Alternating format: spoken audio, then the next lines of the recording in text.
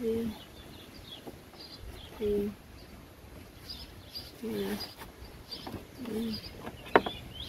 Ayan.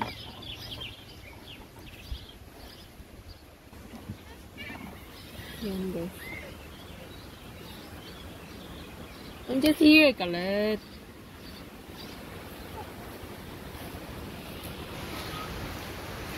Doon may puno silang ano doon. Yung may-ari ng bahay namin may punong apple. Saka yung peras. Ayan o. Ito ano to? Yan yung mga bunga. Hindi kasi masyadong maano kasi green. Saka maliliit sila. Yan o, ang dami.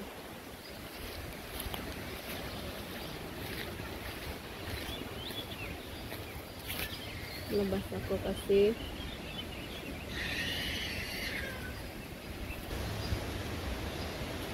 yan.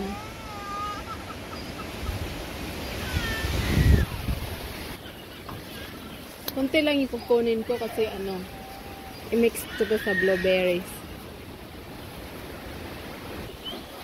Yan pa.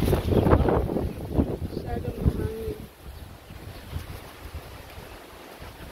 Ano?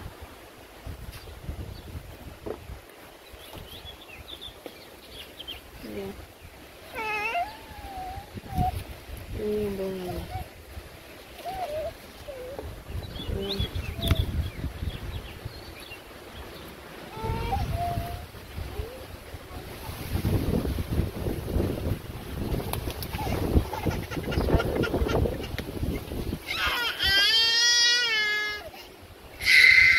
Tama na kaya siguro ito. May bunga na yung strawberry namin. Ayan o.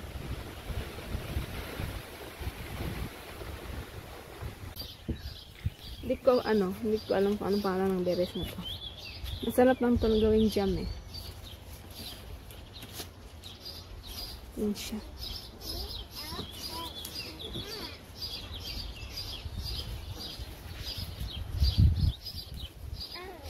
Yan.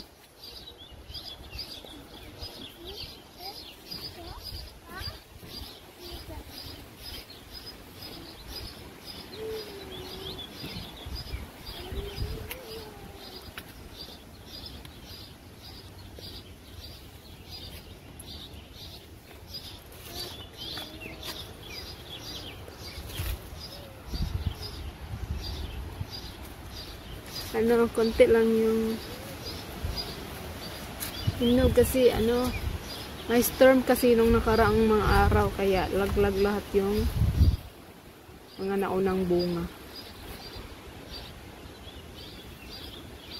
Yun o.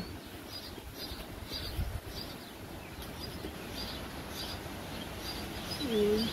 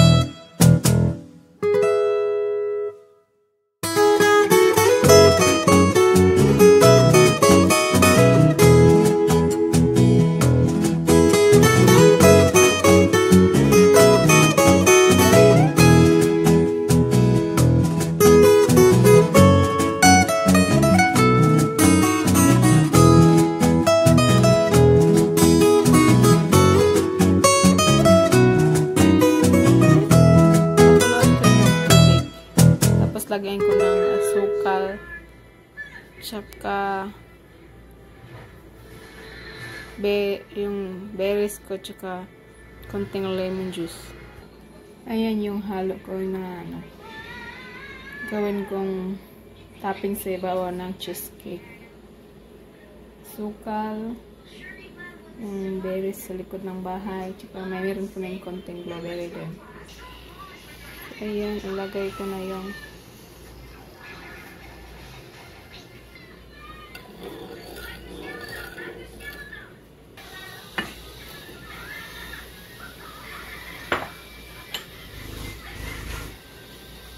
blueberry.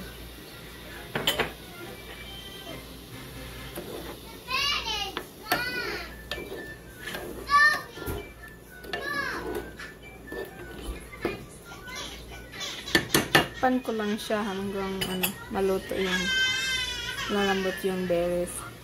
Ayaw kong lutuin masyado. Basta ma-absorb lang yung sugar dun sa berries. Yan yung pang last na ilagay ko pag luto na yung berries. Halo ko na yung juice ng lemon. Ayan, luto na yung cheesecake. Palamigin ko lang siya. Pag-nawon lang na ko siya sa lamisa. Tapos ibutang niya na ko yung toppings. Tapos ilagay sa fridge ng mga 4 hours. Ayan na yung cheesecake.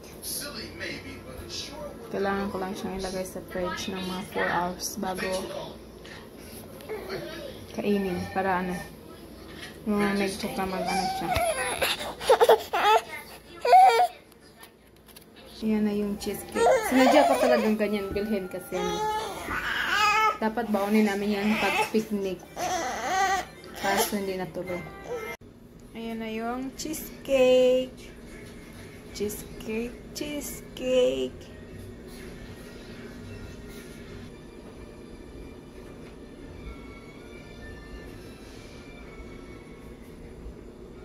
Ayaw kasi nila yung cheesecake sa tindahan kasi nasobraan sa tamis. Masarap sana siya, lalo na yung niya. Kaso lang na nag-umapa yung tamis. Kaya sinasabi ng mga asawa ko gawa ka na lang ng cheesecake sa bahay. Tsaka mura pa. Magkano ba yung isang slice sa tindahan? $7. Yung gastos nito lang to mga isang buong ganito na ginawa ko less than $7.